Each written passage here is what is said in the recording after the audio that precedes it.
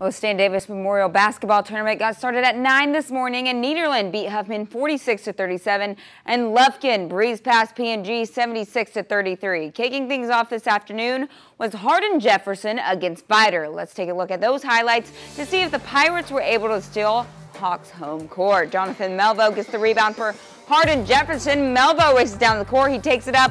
It's no good. Richard Seals going to give the Hawks a second try, and Clayton Davis goes for the three, and it's right on the money for the Hawks. Hardin-Jefferson is up 10 points with seconds left before half. Hawks are setting things up for Wyatt Samaha, laying it in for Hardin-Jefferson. Vidor looking to close the gap after half. Joe Gardner passes to Aiden Ochoa, being patient. There he goes. He's going to drive that in. Passes left back to Gardner.